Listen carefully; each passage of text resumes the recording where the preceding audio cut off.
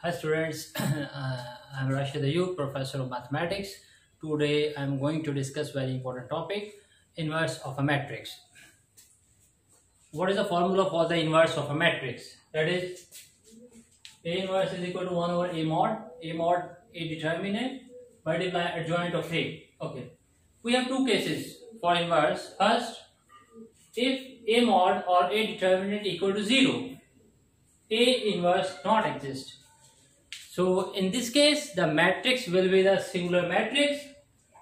So remember, when you have a singular matrix, you cannot find out the inverse. For example, we have a matrix A, 1, 2, 2, 4.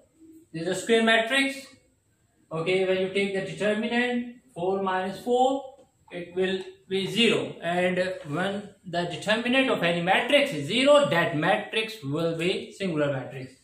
And in this case, we cannot find out the inverse of the matrix. In case 2, A determinant does not equal to 0. So remember, when determinant does not equal to 0, in this case the matrix will be non-singular and we can find out the A inverse. So for the singular matrix, we can find inverse. Okay, for example, we have a matrix A with first row 2 iota minus iota, with second row 5 iota, 3 iota, and we want to find out the inverse. What is the formula for inverse?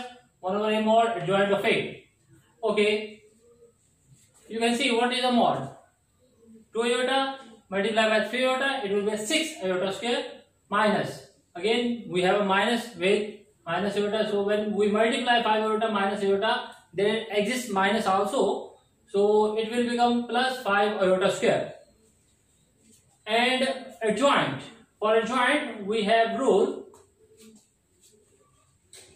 Principal diagonal will change its position and secondary diagonal will change its sign. So we have PP and SS is a rule for 2 by 2 square matrix for find out the adjoint of A. What is PP? Position of the principal diagonal. What is SS? Sign of the secondary diagonal. So here I apply this rule. We change position of the principal diagonal and we change sign of the secondary diagonal. You can see minus iota will become positive iota and 5 iota will become minus 5 iota.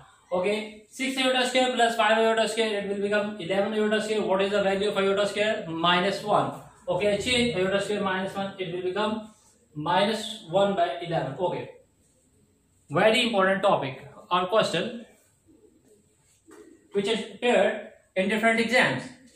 If we have a matrix A 1 3 minus 2 1, B 3 6 1 2, then which one is true? Okay, A option AB inverse equal to B inverse A inverse, B option B inverse equal to B, C both A and B, D none.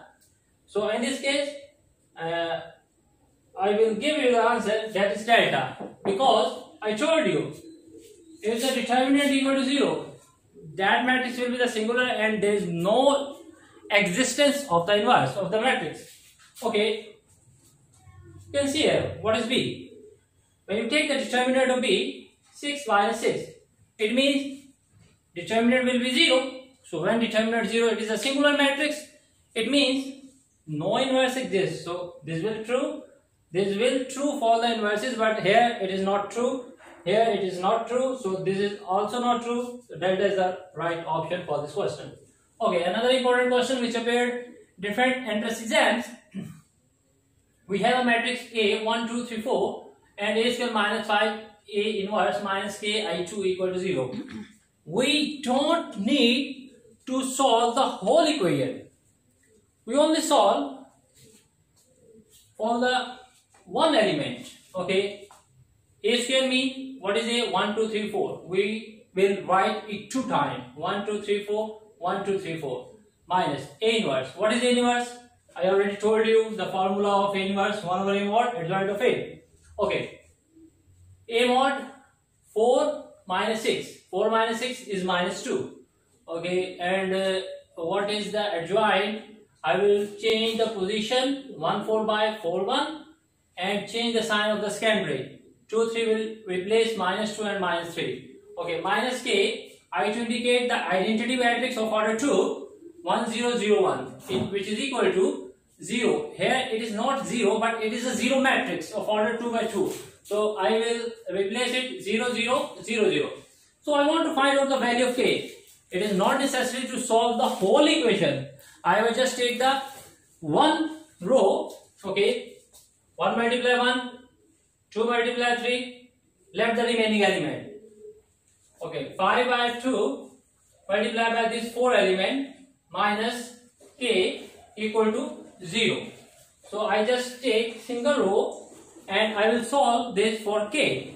Okay, 1 into 1, 2 into 3, this 2 by cancel, this 5 into 2 will become 10 minus k equal to 0. Simplify this, you will get k is equal to 70.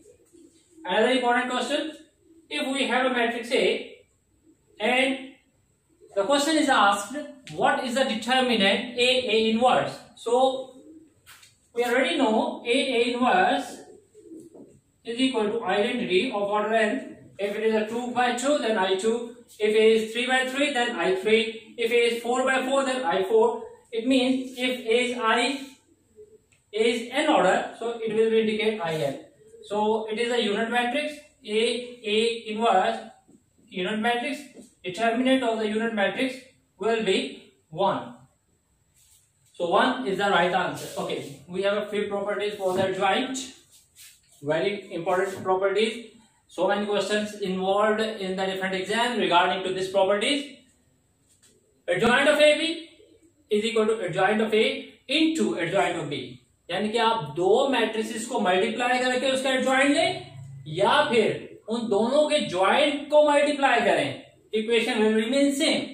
Okay, आप अगर किसी भी matrix के transpose का joint लें या फिर adjoint of the matrix लेके ट्रांसपोज लें, result will be the same. And we have A inverse, basically 1 over A mod adjoint of A. So here is a In also involved. So what will be the A mod? It will be A become on this side, A into adjoint of A is equal to A mod. The next property, if A diagonal matrix, then adjoint of A will also be the diagonal. If A is triangular matrix, then adjoint of A will also be the triangular matrix.